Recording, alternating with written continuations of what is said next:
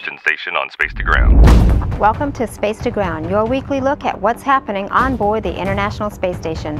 I'm Amika Kauder. Orbital Sciences attempted to launch its third resupply mission to the station on Tuesday, but the Antares rocket suffered a catastrophic failure shortly after liftoff. An investigation to find the root cause is underway.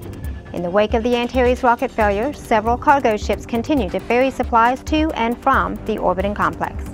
After a successful launch and 6-hour trip to the ISS, the Russian Progress 57 cargo craft arrived and docked to the space station with a new delivery of supplies for the Expedition 41 crew on Wednesday. Clearing the way for this new supply ship, the Progress 56 departed the ISS on Monday.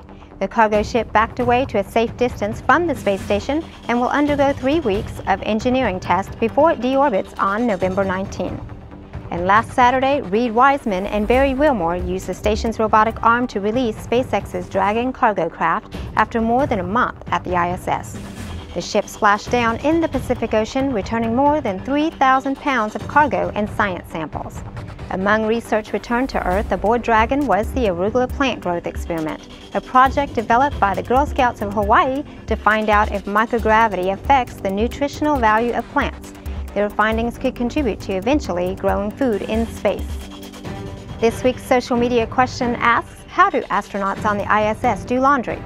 Well, with no laundromat aboard, crew clothing is carried to the ISS on visiting cargo ships.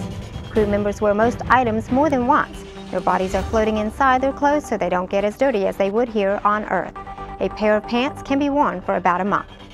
Make sure to keep sending us your questions and comments using the hashtag #SpaceToGround.